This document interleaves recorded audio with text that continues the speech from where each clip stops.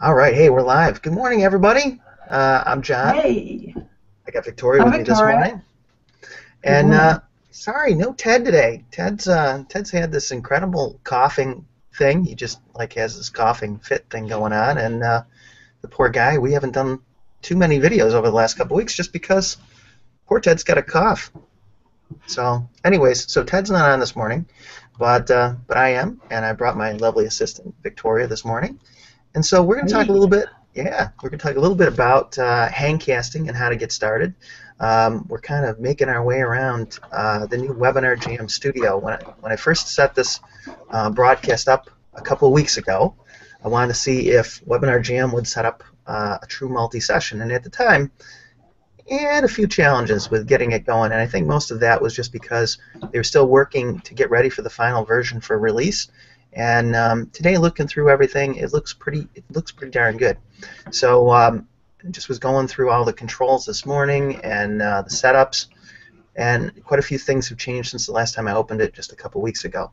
So we managed to get a pre-release copy of Webinar Jam Studio to check out, and like I said, at the time, they were still working on a few things. So this looks super good today, and I invited Victoria over to kind of come play with me for a little bit, and we're going to talk a little bit about hangcasting and kind of getting started for it, because I know many of you have asked Ed and I about it and some of the different pieces to getting going. So I just want to talk a little bit about some of the basics of it today. So this was kind of twofold, to give Webinar GM Studio a quick run through, and then to talk a little bit about hangcasting and starting out. Victoria, of course, is going to be great at helping with that today, because she's been through our class. How cool is that? Right, Victoria? Yeah, Yeah. yeah, for sure. So she'll probably have some great input on it as well. One thing I noticed that's really cool in this, and of course, we see Webinar Jam Studio as playing a very, very key component in hangcasting, because many people today want to do webinars, right? And what's one of the top platforms for that is the one we're on today, Webinar Jam Studio. And you guys may have noticed over the last couple of days that Ted and I have been featured in the Webinar Jam Studio launch, along with our good friend David Hunt. So if you've been following that and have had a chance to watch the videos, and I'll put that up on the pop-in too, if not, but if you have had a chance to watch the videos, you've seen us, and you've seen some of the experts. It's nice to be seen with the experts, and hangcasting is about talking about being with people of expert status that you can interview and gain your own expert status quickly.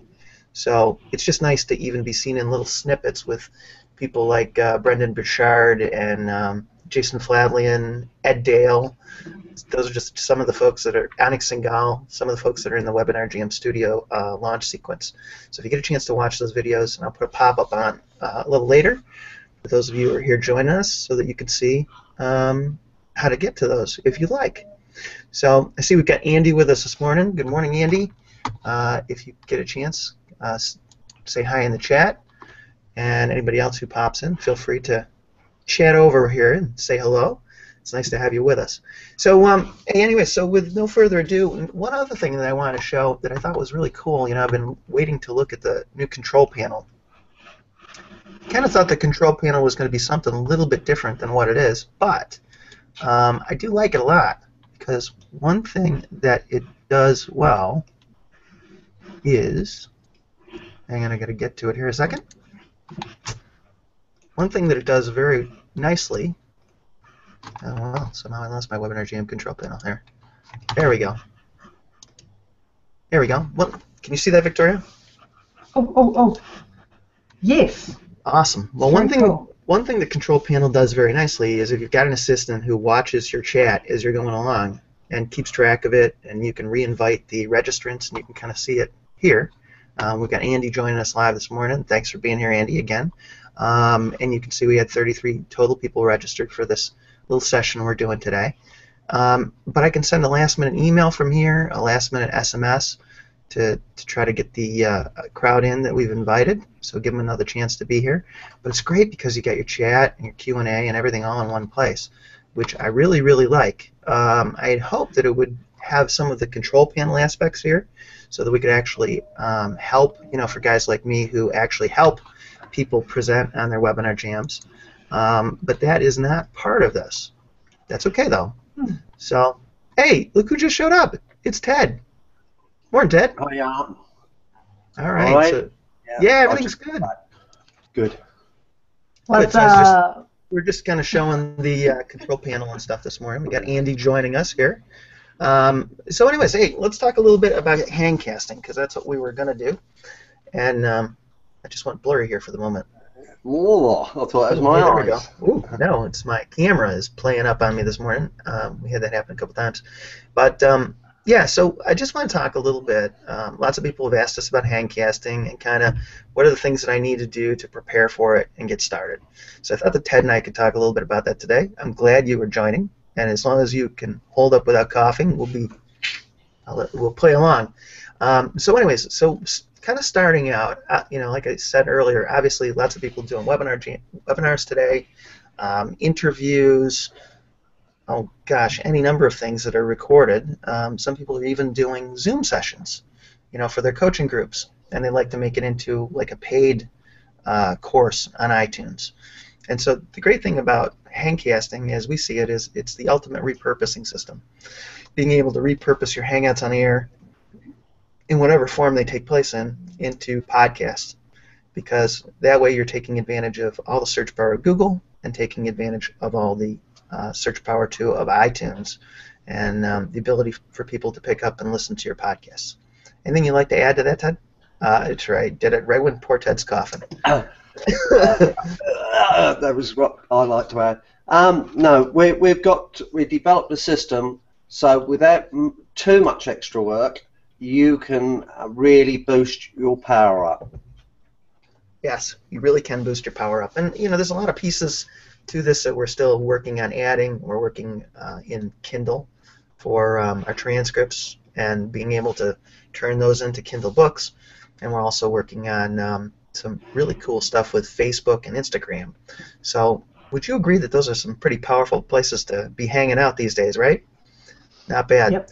So we're ultimately going to combine all of that into the hangcasting formula, because what are the things that we do here aside from we're creating video that we could then turn into blog posts. So we're doing a little video blogging. We're doing some transcripting. We can take these interviews or whatever we're doing, webinars, and have them transcribed and put them on Kindle or put them in multiple different places for electronic print. And then we take a lot of pictures inside of the Hangouts, don't we? Or at least Ted does. He's camera crazy. Oh, now I said it, I'm in trouble. Here comes the camera, right? No. I take the pictures because nobody else does.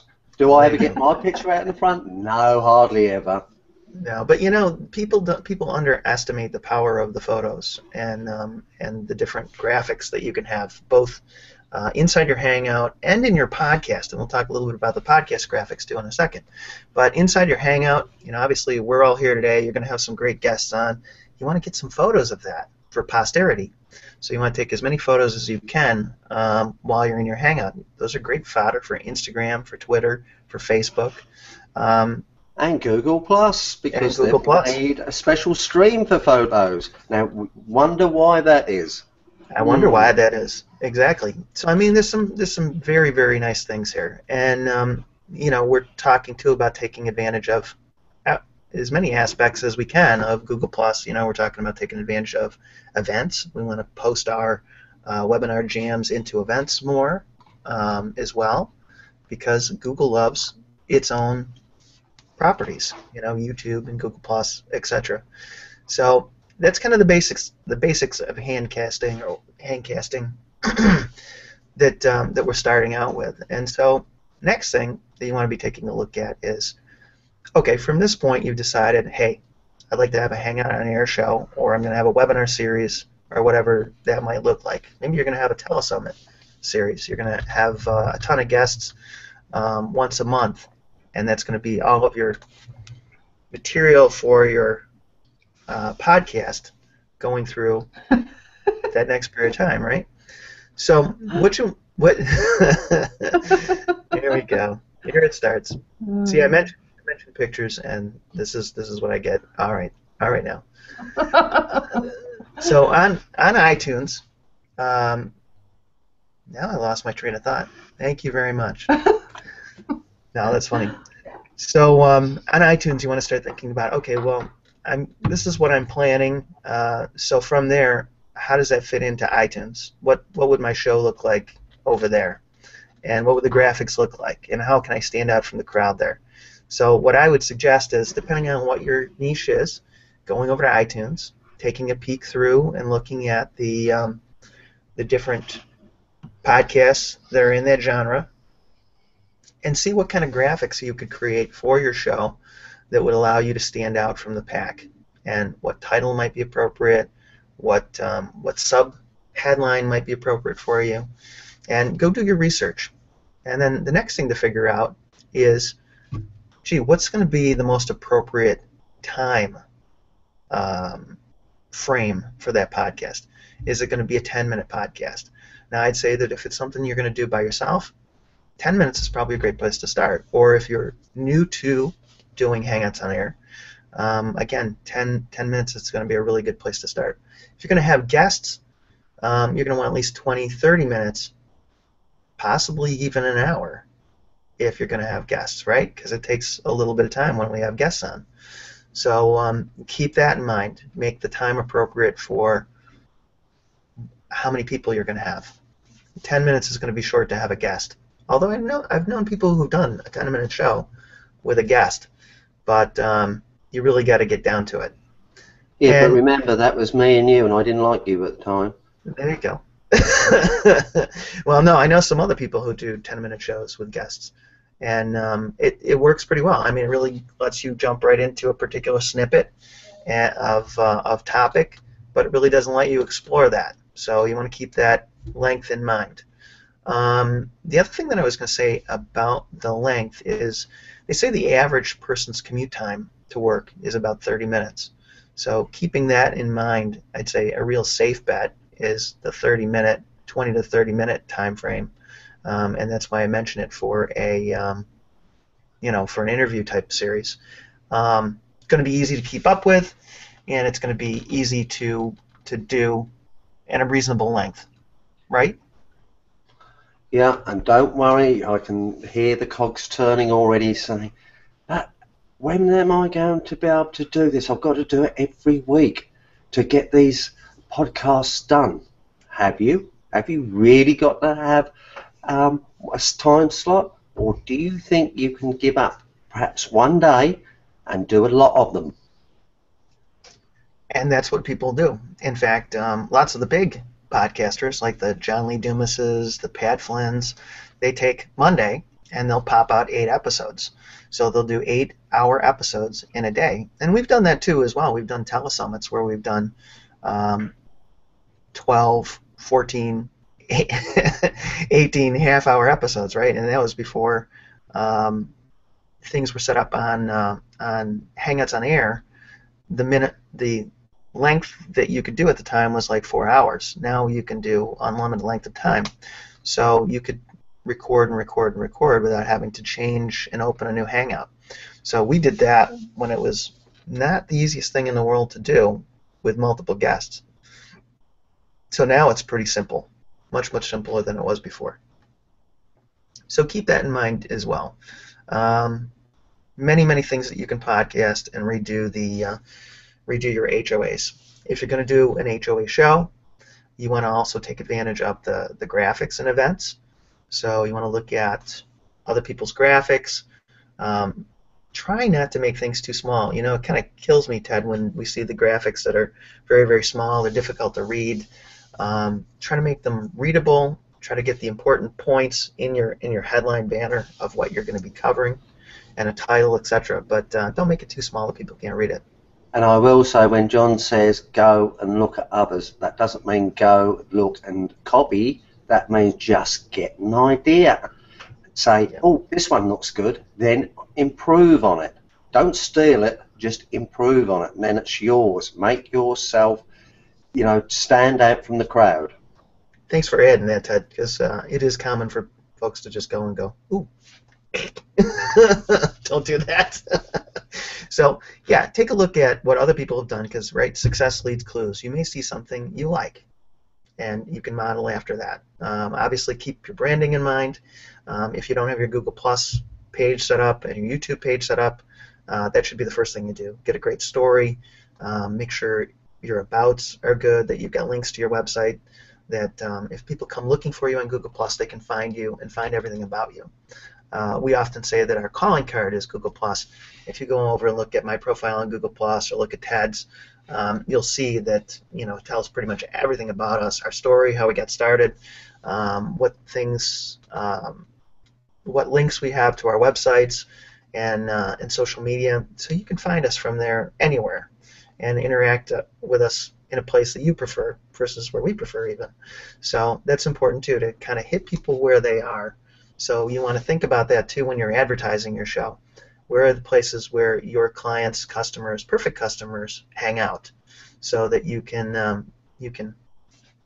publicize and advertise your show to them too. So that's another thing to kind of keep in mind. And always try to figure out how you're going to get them to your email list.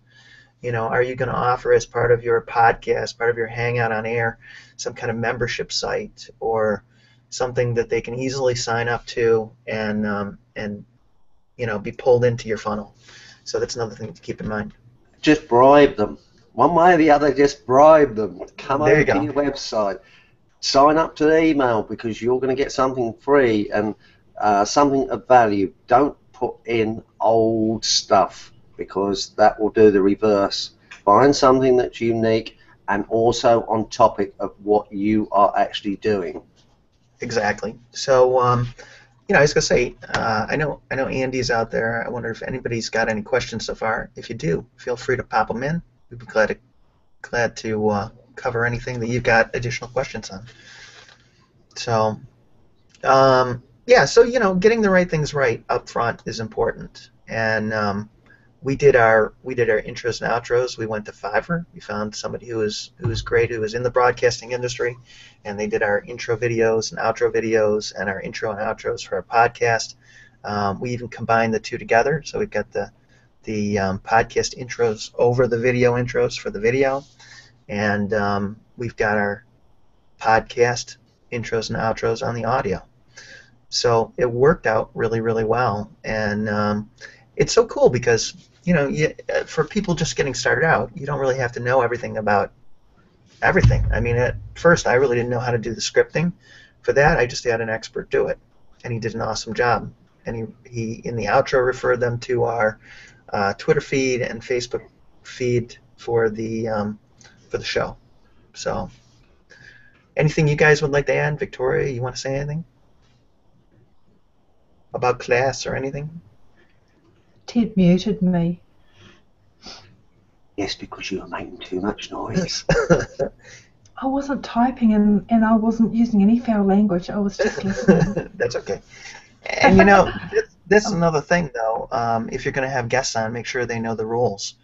That they know how to mute themselves. Because how many times are we on, right, Ted, that people don't know how to mute themselves? So, you want to make sure that if you have multiple guests, that they know how to run the controls. Another thing that we do quite commonly in getting started for the webinars and everything is doing the trailers, right? We do the trailers with our guests to make sure that they know exactly, what's expected of them, that we could do a little trailer of what they're going to be talking about if it's going to be a guest that's doing a webinar for us, and we'll use that trailer for the webinar. So, it's, okay. Andy's spun. I'm reading the chat over here. Yeah, well, it's great to have you with us, Andy. Sorry that our first couple broadcasts got delayed, and at the end, stick around. We'll have you pop in and say hello. So don't go away this morning. So anyways, yeah. I asked you, Victoria, what would you like to add to this? Anything about the process? Because you've been through class with us and everything else. Well, just if you are running a podcast or a hangcast and you've got a couple of people in there, and then say you've got more than one presenter, it's good if one of them is there just to do the questions so that you can concentrate on the presentation, and because people are firing their questions out and it can be quite distracting looking at the thing at the side. Absolutely can be. In fact, that's one of the things we say quite frequently, especially if you're expecting a big group, to try to get an assistant to help you. And that's why I showed the control panel earlier. it's going to make it a lot easier for somebody who is assisting you to keep track of the chat, to invite guests that maybe haven't showed up yet, and it's gonna help pretty significantly. So Also, a good tip there would be to, if you find that you're getting overwhelmed with the questions coming on, just turn it off. Just say, I'm turning it off for the time being because we need some to cover these important points. And right. then, I was going to say, in fact, I'm going to show you guys what that looks like. Excuse me, it's coffee. Yeah, so if they've got a button here in Webinar Jam where you can enable or shut off the chat box. And so I just did that now. I shut off the chat. So you can turn that on, turn that off. And it makes a significant difference, because if you find that people are getting a little too chatty and maybe getting a little out of control with it, or especially in one case we had kind of two sides and they kind of disseminated on us during the middle of a webinar. So you want to keep that in mind. But if Webinar Jam isn't your system for doing your original broadcast, you want to determine what is. Is it going to be 22 social? Is it going to be easy webinar? You know, what might that be? Or is it going to be just a hangout event? You know, that's something to start thinking about. And whether, if you're doing it as a hangout event, are you going to use Showcase with it? Because Showcase allows you to put up a lot of different things that you'll be talking about as part of it. So you want to just be thinking about all of that stuff as well. I know we originally started our broadcast recorded, and now we're looking at going live. But you know, live has a whole different group of issues with it, because you got to be able to commit to a schedule for doing a live broadcast and have it on a regular time frame. And that was a little tough for us to do kind of early on. So plus you want to have also the first thing that you get into with your podcast is new and noteworthy on iTunes. So you want to be able to, on iTunes, have 4 to 6, maybe even 8 episodes kind of in your wheelhouse, ready to go, so that you can take advantage of new and noteworthy for the first 6 to 8 weeks. Because if they come over and they say, man, I like this podcast from John and Ted, or I like this podcast from Victoria or Andy or Jonathan, and what do they get to watch after the first episode, right? You want to have them have a couple extra episodes to watch and comment on and see. Because if they like you, you want to keep them liking you and keep them downloading more of your stuff, and you'll stay, you know, in the top level a lot longer. Julie, who worked with us, that was one thing that, remember her initially, Ted? Oh my gosh, she called like the night before she was about to put up her podcast and said, but I'm going to put up all my episodes all at once. I said, yeah, so you can make more, right? How cool is that? But she didn't want to get her episodes up all at once. She was all really nervous about that. She said, gosh, that was a lot of work, and now it's all going up at one time. But at the same time, I said, well, if somebody likes your first episode, what are they going to go see? And the answer was, crickets, nothing. There's nothing to go see if they like my first episode, if I don't put up the rest of them. So she did that, and she went from 2,000 downloads her first month to now she's up 11,000, 12,000 downloads now, 5 months later. So how cool is that, right? Great traffic from iTunes. You want to take advantage of it. Anything you guys would like to add? Yeah. Jonathan has just put, we don't see anything here. Is this pre-recorded? It doesn't say anything like chat disabled. That would be important. Oh. But you can see the video, right? I think you can see the video. It was just that he couldn't see the chat. But I think if you'd have gone onto the chat, tried to type anything, that you wouldn't have been able to actually be able to type in there. Yeah, because we can see it. You know, if you're going to disable chat, you just tell people the chat's going to be disabled. So, right, and I did, and I disabled it for a second so they could see what that looked like. So maybe you were in that frame, Jonathan, where the chat was disabled, but it's back on now. Yeah. Jonathan, same goes to you afterwards. If you just hang about, we'll get you in. You know, and then you can, if we got what we thought you meant wrong, then you can tell us. Yeah, and like I said, my goal today was twofold. You know, just kind of, we're trying to get a handle on the Webinar Jam controls, the new ones, see what they look like, see how things go. with that. And the other thing I'll add here, because I put this up this morning, but if you haven't had a chance to see our videos yet as part of the Webinar Jam launch, this is where you can go find them. So you'll see my picture down in the lower left-hand corner. Not a bad group of people to be seen with, you know? Right? We were talking about that yesterday. So hopefully they'll get Ted's picture in a couple of these, but you did show up in the video, so that was cool. That was very cool. So you know, and that's really all of this. You know, I mean, it'd be nice to have a little more of a talking part, but hey, it's kind of hard to compete with experts who their whole lives are on webinars, and like Jason Fladley and Brendan Burchard and Onyx Singal, but it's a heck of a nice group to be seen as part of. Well, So, right? it makes a lot of difference. You know, people will associate you with the people that you hang about with, and that was something I was taught very early on. You know, basically somebody turned around and, you know, I wouldn't use this terminology, but if you want to be a loser, hang about with losers. If you want to make success, hang about with people that are successful. And there you have it, right from Ted. So it's true. It's very true. So if you want to see that, and in fact, that was one of the things I think that was a key to our earlier success, and I think that's one of the reasons that we put Hangcasting together, because it kind of works that through its process.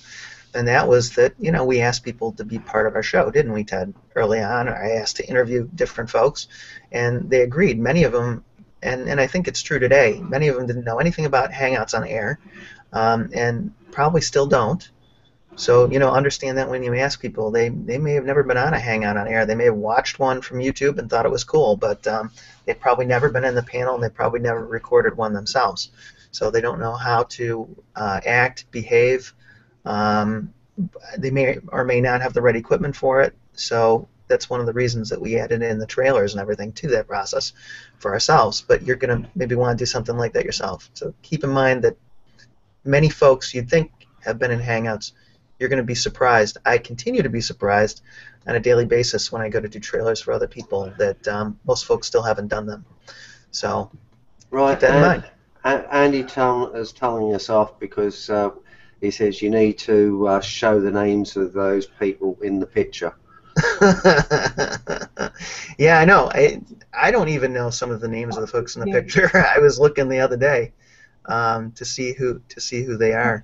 Some of them are folks that we know. You know, Ed Dale is there. Brunson. Russell Brunson. There's a couple people that that I wasn't aware of, and then I knew their names when I saw. I said, "Oh, that's who that is."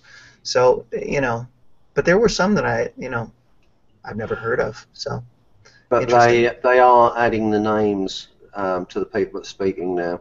They are adding the names. Yesterday's video, they were adding, and I think Website. that was probably the comments they got from people, so they added it in. Exactly. But do we need to add our names in, or do enough people know us? I'm hoping people know me. You know, I'm kind of hard to miss. Fit right in, bald head, beard. Yeah. So, is there any questions? Andy, Jonathan, Ray? I've got a question about the Mark's answer. What's that? Dana. I see Dana has joined us. Yeah. Morning, Dana. Sorry, Victoria. Oh, go ahead. Sorry.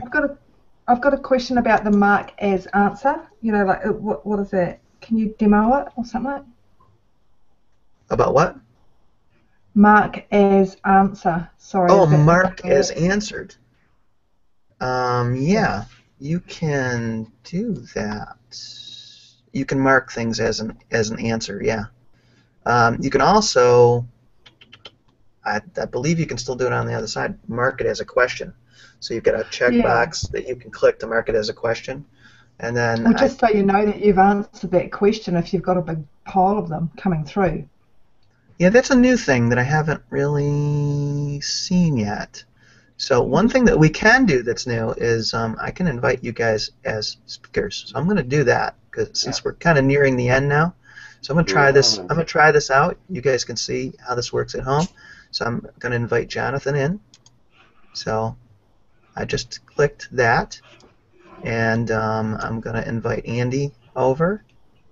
Actually, I'll invite you all. So Dana, if you want to comment on something, I'd be glad to invite you as well. That's the only way that I can do that. So like I said, Are you if doing it you... in the control panel?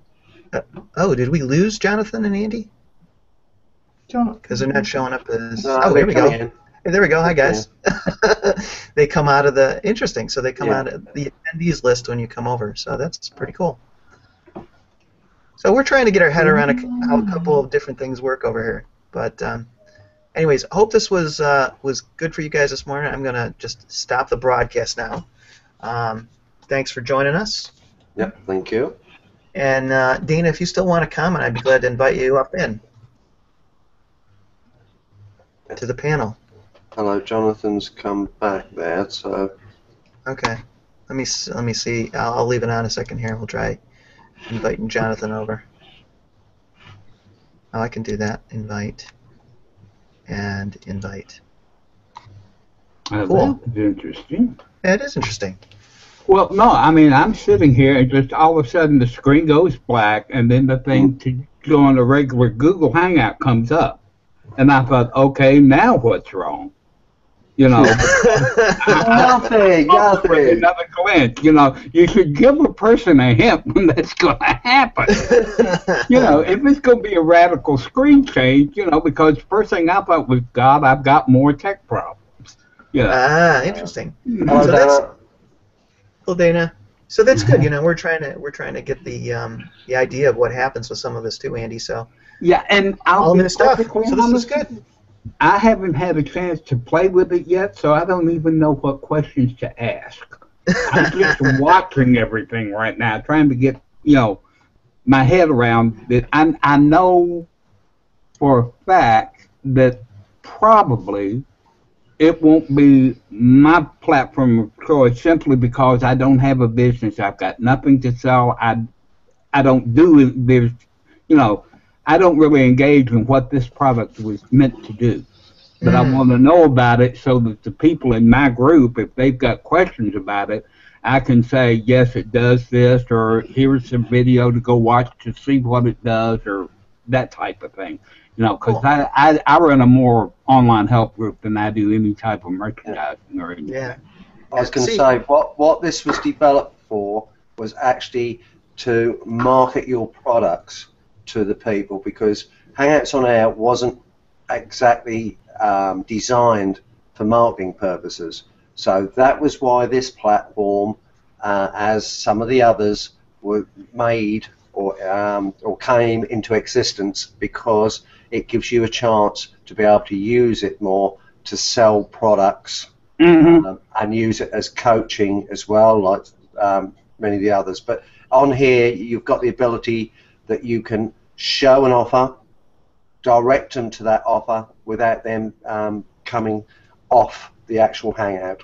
So you know, there's quite a few advantages. There is, and I was going to say originally when we were doing telesummits, Andy, you know, we kind of had our list of things that we'd like to see in a product that could do this, and then all of a sudden out came Webinar Jam, and it was like our full list of everything that we'd spec'd out. So we jumped on it right away. It worked out great for what we want to do. I mean, Google comes up with great ideas, but when it comes to marketing those ideas and implementing them sometimes, absolutely, you know, I mean, that showcase app, it is ideal, except once you turn it on, you can't turn it off during the presentation. It's there the whole time. Right, it's there the whole time. You know, I love this pop-out thing where you know, I can go look at it if I want to, and if I don't, I just ignore it. You just ignore it. Yeah. Yeah, and I wanted to kind of show that because it is one of the key features that we loved, you know, early on. We said, gosh, if we have multiple guests with different things that they want to, you know, if they want to give away a freebie or whatever, we can have it all lined up. You can have multiple offers already in the can ready to go, and bam, out it goes, and all set. And so, even if you haven't, you can actually do one on the fly there and then. You know, if you suddenly say, I'll tell you what, I'm going to make a bonus up for you, you can quickly make one up and then send them to wherever you want. Yeah. And I was going to say, too, you guys will see we do Hangouts in multiple different ways. Sometimes we'll do it as an event. Sometimes you'll see us more doing things from 22 Social. That's like a plan for future because it's great to kind of build your list and get, more folks on your email list. You're going to see us doing things a lot of different ways. You might see us doing it with Webinar Jam, or you might see us doing it with Easy Webinar Automated. You'll see a lot of different things. And EverWebinar is going to be interesting. We haven't seen that yet. But it's going to be the automated solution that goes along with Webinar Jam. Yeah. So, I like a full toolbox. I do too. Got lots of things to use for different purposes, and it kind of starts to come down to, okay, well, what purpose is most appropriate for what? And one thing Webinar Jam we found early on wasn't good for was coaching, because it's hard to make your sessions really, really private. Mm-hmm. And Business Hangouts on Air lets you do it pretty well because it deletes that post in Google+. Yeah. If it's got to be uber private, you can start your Hangout from YouTube Live. Yeah.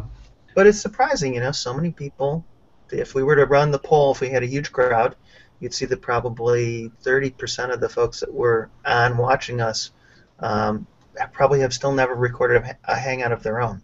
Mm. So that's one of the things we found early on, is that everybody thought Webinar Jam or Easy Webinar was just the thing to use for everything. And it's not. There's no one-size-fits-all here. That's true. And, one thing I keep telling people, I say, don't go on there too quick. Learn your interface so you know where things are, so if trouble happens, you know what to do about it, because trouble's going to happen. I don't care what platform you're using. Sooner or later, there's going to be a glitch. You need to know how to handle it before it happens. Don't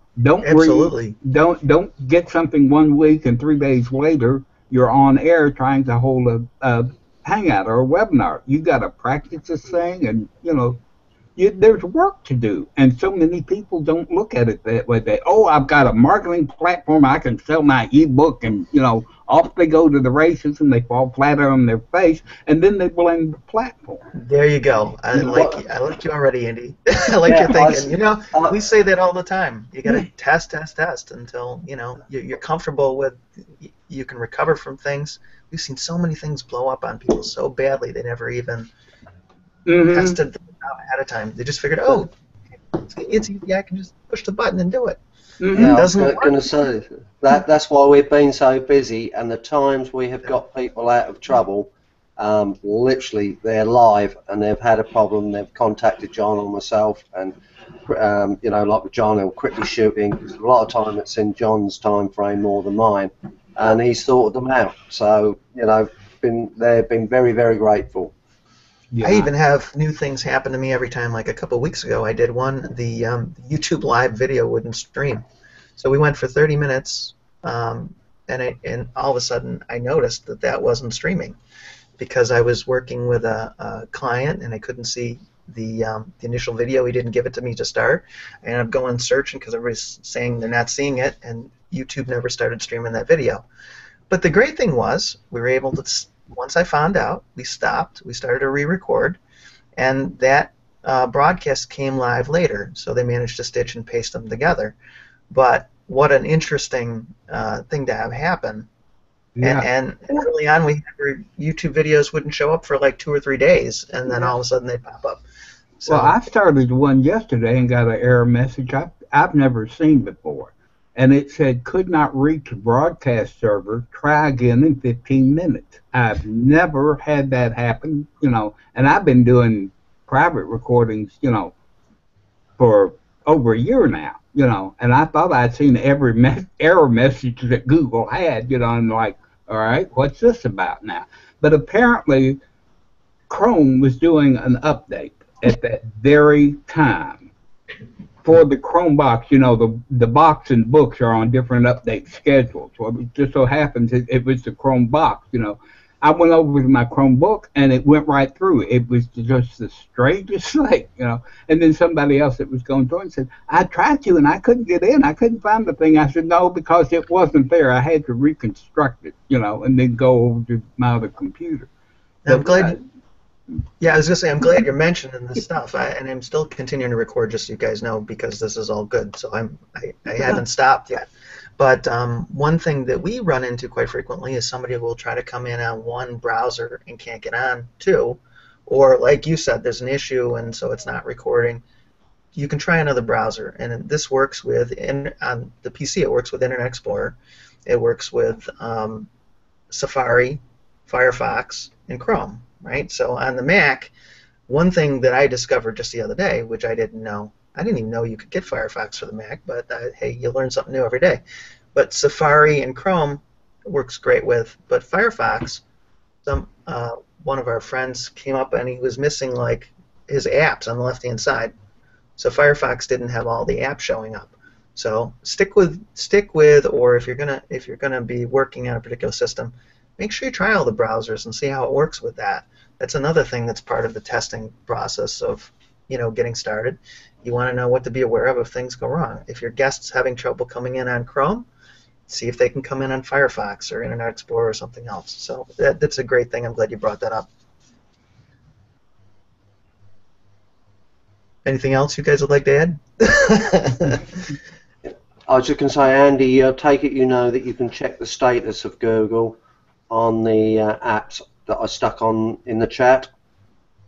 Yeah, I've got it bookmarked, but unfortunately, I'd added something to the my browser bar, and it had kicked that bookmark off the bar down to the little double arrow thing, and I was looking for it and couldn't find it because it wasn't where I'm normally used to seeing it on the browser bar. And then I'm like, okay, where'd it go? Because I'm a great one for, like I've got 17 tags open, and I've got like, 12 folders on my browser bar, and then each one of the folders got, bookmark stuff, categorized under it, and I couldn't remember which folder I had it in, and then that whole folder got moved off the browser bar because I put something in front of it and it fell off the back end of the thing. Yeah, it's funny. I'm guilty of that too. I'll always have like a whole bunch of tabs open all over the place, and that brings up yet another important point for people who are kind of just starting with Hangouts, and that is reboot before you get started, because you're going to have all that stuff along the top. Just bring up what you want to concentrate on. So just trying to add all these things as you're mentioning, because you're bringing up some great stuff there, Andy. Thank you. Yeah, I try and shut down completely if I'm going to be doing hosting of Hangout. I shut all my apps, everything down, then shut the computer off, restart it, start the browser, and the Hangout. That's the only thing I try and work with, unless I have to open the site to show them something. It does better, especially especially if you're on a Wi-Fi. I'm a big proponent of, if there's any way you can get away from Wi-Fi and get on a wire, do it, because it definitely works. Yeah, I see so many people with bad bandwidth trying to be on Wi-Fi, and and even good bandwidth, and you can tell because they start to skip. Different things happen with the images. You can just see that it's not going to broadcast well, because Wi-Fi's got that variable signal, and depending on who's using it, you're going to be higher at one point, you're going to cut off later, and we always tell everybody to. That's a very good question, Dana. What do we consider to be good bandwidth? We've kind of found the sweet spot to be like right around 10 download, 10 upload. If you can get to that, that's kind of like, that'd be nice. One of the I know, right? Australia, Victoria. It's terrible for the poor Australians. They just got it so rough over there. Yeah. So, and it's surprising, how many folks, even here where we have really high-speed internet connection by broadband cable, a lot of it you might have like a 30-some download speed, but a horrible upload speed. So it really kind of gets you in the end. I would add to that Google says that if there's a 1-to-1, then it's sort of like 2, and if you've got a whole panel full, no lower than 5. Yeah, that's what they say. So I mean, 10, 5, because you want to have some upload speed too, and that's kind of ideal. I don't know what Australia is, but it's. Usually around Fast. 6.1. You know, so it's almost amazing Victoria can appear with us at all. I've got my Ethernet cable and But it's improving, you know. Internet speeds seem to be improving everywhere. It's interesting as we go on. We're always asking people to speed test. Go to like speedtest.net and run their speeds, and it's improving everywhere. So there's what I do is I go to speedtest.net and testmy.net because one runs with Java, one doesn't run with Java. So you get, different numbers. Like if I go to speed testing, I get numbers like, I've got like 100 down and I've got like 42 up. I go to testmy.net and I've got like 52 down and I've got 7 up. Oh wow, that's a big difference. That it's a huge difference, and I just, in fact, a friend recommended a third one earlier this morning. I'm going to go over and check it out. Let me know if you have it. Post it for us. I'd love to have that to know. Yeah, it's on my other tower computer. I've got 3 computers sitting here in front of me, and it's on the mail system. I only use Windows Live Mail on one. I use my Chromebook for almost everything, and so I can't run Windows Live Mail on the Chromebook, because it's Chrome. Yeah. No, but I'll. It's in an update right now. The tower is, but as soon as it comes down, I'll send you the link to that third one. Because it is interesting to run them one right after the other, to see, the variance and everything. Of course, you never know which one's the more correct, but it at least gives you a ballpark figure, Yeah. No, it's interesting. I had kind of something interesting happen to me. I was out in New York, in kind of a remote area where my family lives, and I was playing around with my sister's internet, and it was really, really low speed. It was like 6.1, 5.1, 6.1. My phone was faster. I connected my phone as a hotspot and used it, and my phone was like 2010. It was twice as fast. And I ended up having to work off of my phone. So, I mean, you just never know. You want to try a couple different options, too, if you're in different places. So. Yeah. So, any other questions, Dana, that you have? No, I will stop the broadcast. So, for all of you watching, thanks for joining us. Yeah. And you guys don't go away. I'm just going to stop this a second. Okay.